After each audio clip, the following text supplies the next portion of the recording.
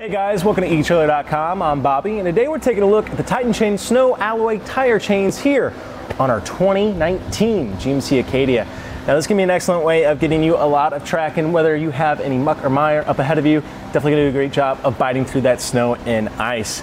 Taking a look here, you can see we do have a little self-tensioner on this guy, which makes it great as we don't have to purchase any other rubber tensioners. It is gonna be staying nice and concise to the entirety of our wheel while it is on here. That installation isn't gonna take too much time at all, as we'll break down further in video. But taking a closer look at these chains, you can see we are having a square link here today with a diamond style pattern across the entirety of our tire here.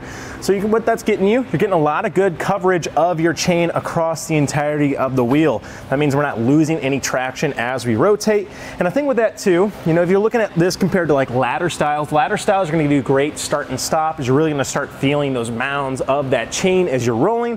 However, you start losing a little bit of that turning radius as you do so, a little less turning capabilities. The diamond pattern going to give you good coverage the entire time. So even when you are making those turns and those stops, you are getting a nice chain that's going to be underneath you, biting through that snow and ice, getting you wherever you need to go, or getting you out of wherever you are stuck.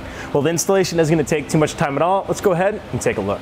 For our first part of our installation, we're going to go ahead and lay out all of our chains here.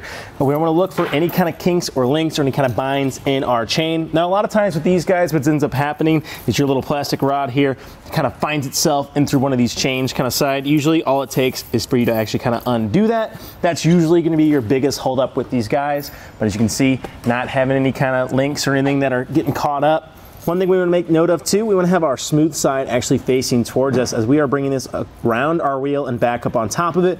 So we want to make sure that this hard point of contact where that could potentially damage our wheel or our tire isn't going to be actually poking into it.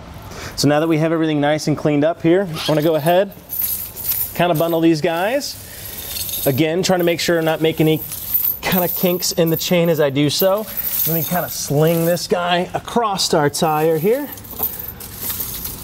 And then we want to take our ends, and as we do so, we can kind of pull our chain all the way up and across a little bit here.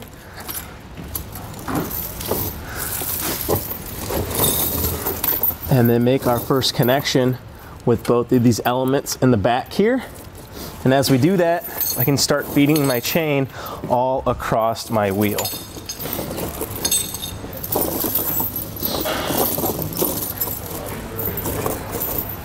Once I feel pretty well set, I'm going to go ahead and make my first connection at the top on the front with those green little link right there, and start setting my chains appropriately across my wheel.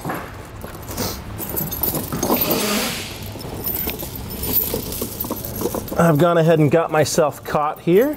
Once I'll just kind of jiggle it out a little bit. And then this is our tensioner here. And we're going to take this right around our little red choker here. Pulling this guy nice and tight. You can actually even loop this guy through the ends here.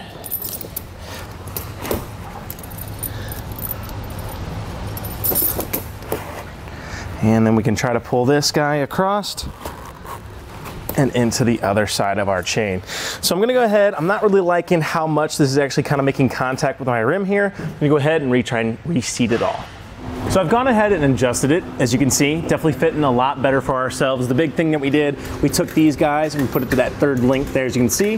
Now these guys would kind of dangle around. They're not gonna do anything really crazy to us. If you are worried about that making contact with our rim, we could go ahead and snip those guys. That way they aren't taking up any space, not be causing any kind of ruckus. But as you saw too, getting that nice self-tensioner in there does a great job making sure we are staying nice and concise across the entirety of our wheel.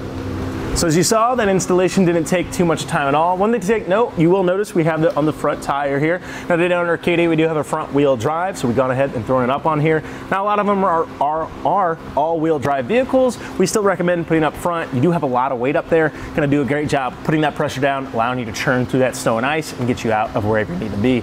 Keep in mind, this is also made of a manganese nickel alloy, so it is going to be holding up well to rust and corrosion. Not going to have any of those elements really impacting this too much. And of course, as you saw, that didn't take too much time to throw up on there. Now, one thing to take note though too, the Acadia does have kind of a small kind of space between you and your shock, so you're on your tire and then that hub assembly. So I don't really think we can actually get anything too much more than these square links that we have on today. I definitely think would be okay getting a twisted link. So if you are needing just a little bit more heavy duty application, unfortunately, I think that's going to be our our extreme max there, as V-bars I think are just going to put us too close to that inner kind of assembly on our shocks there. So these guys are going to do a great job. If you are needing a little bit of a heavier duty application, I'd start looking at some twisted links. But I think that about does it for a look at the Titan Chain snow tire chains here on our 2019 GMC Acadia. I'm Bobby. Thank you for watching.